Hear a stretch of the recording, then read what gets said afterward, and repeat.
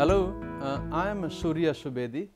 I am Professor of International Law and the author of the study guide on International Law of the Sea. Today, I would like to tell you very briefly what the course is about, what it covers and what are the main components of it. There are 4 sections like any other course that you are doing. There are 4 sections in this course, section A, B, C and D. Each of the sections are devoted to certain areas of the law of the sea. Section A deals with the evolution of the law of the sea, and then section B, C and D go on to examine various areas of the law of the sea, for instance, exclusive economic zone, the continental shelf, the high seas, the deep seabed mining mechanisms, and finally, of course, for us international lawyers very important to understand the dispute resolution mechanism. When a dispute arises out of the interpretation and application of the treaty on the law of the sea. Unlike other areas of international law, we are fortunate in the law of the sea that we have a comprehensive convention regulating more or less every area of activity within the law of the sea. I am not saying that it is a complete document, but it is quite comprehensive, more comprehensive than any other international instrument in existence today. It covers a huge range of areas within the ocean space, the seas, the deep sea floor and even airspace above the water column. So, it has been regarded, the 1982 Convention on the Law of the Sea has been regarded as the charter of the oceans, because it is so comprehensive, and it has a very comprehensive dispute resolution mechanism as well, offering different options, offering flexibility to states. When a dispute arises between 2 or more than 2 states with regard to the interpretation and application of the law of the sea, it has a menu for states to choose from.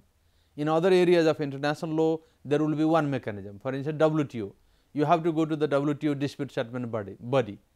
It has a compulsory jurisdiction, but in the law of the sea you have different options. Of course, that includes the International Tribunal on the Law of the Sea.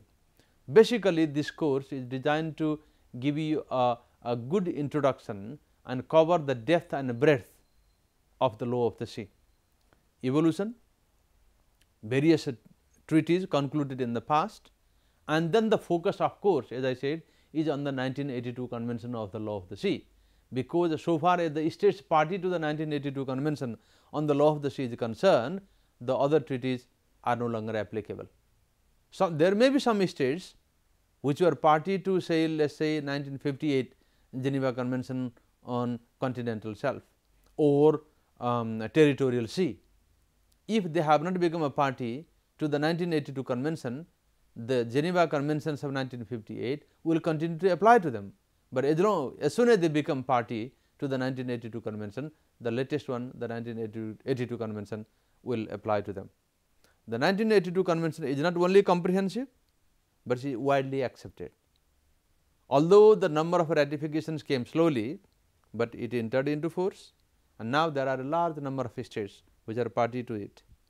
And more importantly, many of the provisions of the 1982 Convention are regarded as declaratory of customary international law. It is a codification of customary international law, which you know is basically the law was already there. So, it is nothing new, some of it, but a codification of an already existing body of law. That is what the 1982 Convention on the Law of the Sea does.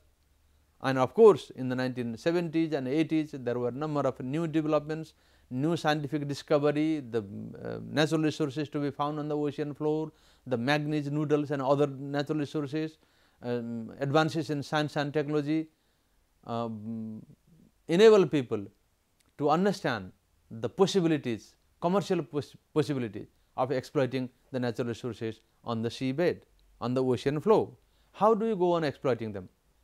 Since they were not part of the jurisdiction of any state, high seas were common and open and available to all states, both landlocked and coastal states. So, an area which has been regarded as a common heritage, a common property belonging to the humanity as a whole, how do you go on exploiting the resources for the benefit of the entire population of the planet?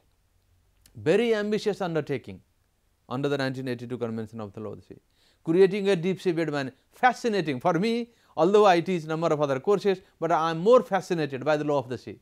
It is a massive undertaking. One convention has a mechanism creating a massive company in the form of a deep sea bed mining authority, mine the resources down below, deep into the ocean floor, bringing to the floor and then marketing it to states over land.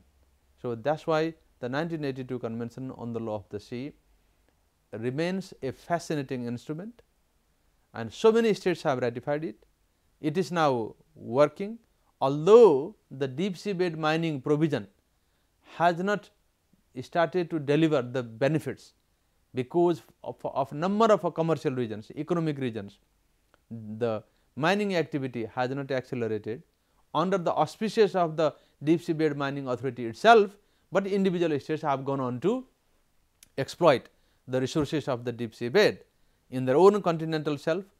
In the areas earmarked for them, the exploration of offshore oil and gas is one of the major economic activities that states are undertaking around the globe, especially the countries with advanced technology, financial ability and the other resources required to exploit the resources, they are exploiting it. So, the Law of the Sea Convention is designed to regulate these type of activities for the greater good of the humanity as a whole, making sure that the coastal states are utilizing the resources within their jurisdiction in accordance with the law is found in the 1982 Convention on the Law of the Sea. Therefore, the course as a whole covers the depth and breadth of the law of the sea, a fascinating area in my opinion. Thank you.